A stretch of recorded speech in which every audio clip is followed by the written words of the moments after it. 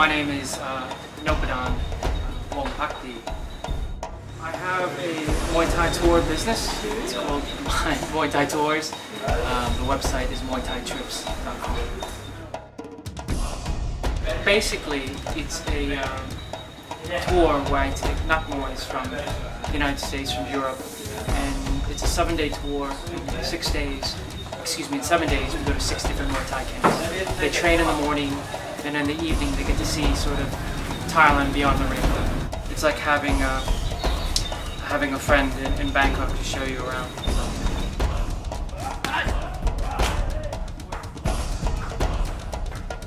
You know, when I started my website, My Muay Thai, it was just because I wanted to share, I think, my perspective, my love for Muay Thai.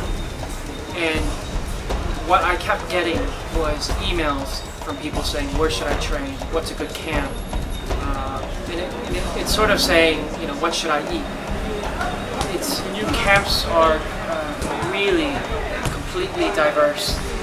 They have their own cultures, they have their own training, they have their own styles. And it's an impossible question to answer. What somebody might love, somebody might dislike. And so I realized there was this need that people need to come and see Muay Thai camps for themselves. They need to come and experience what the training's like, and make up their mind themselves what they're interested in. And it's a beautiful camp, it's brand new. One of the things that I like about TUFF is it's not a fighters camp, so they don't really have fighters here per se. So one of the things that they emphasize is the culture of Muay Thai. And that's what sort of sets them apart, is that they're going to deliberately keep this place small so that the fighters and the students live together, and then there's a sense of community. So I think it's going to be a huge success. I think if you're coming to Thailand, TUFF is one of the camps you should definitely check out.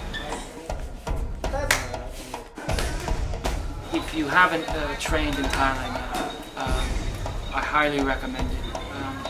It's one of these things where you can talk about it, you can email, you can read as much as you want on the forums, you can talk to the friends that have been, but until you do it, you'll never know, right? It's like, I could sit and try to describe to you what an orange tastes like, but until you taste it, you'll never forget it. So really, just go out and do it.